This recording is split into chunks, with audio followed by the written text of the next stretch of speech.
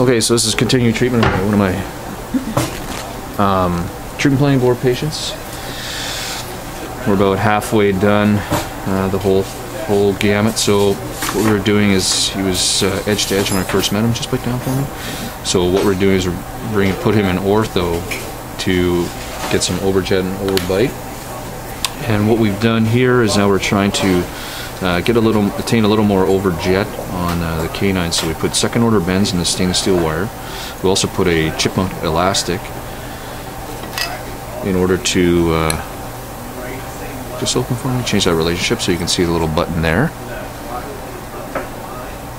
And that just hooks right to the bracket on the premolar there. Just bite down for me. So another thing that we do is we have a square stainless steel wire and we put Powerchain underneath it in order to close a diastema. And then we put the wire on and then we use bow ties. So we did get some significant closure of the mandibular diastema. Plural.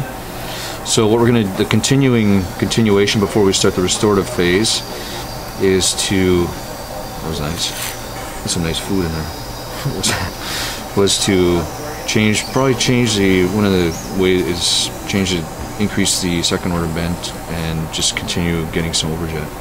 And then we're almost done. He keeps hearing me say that every time. Cheers.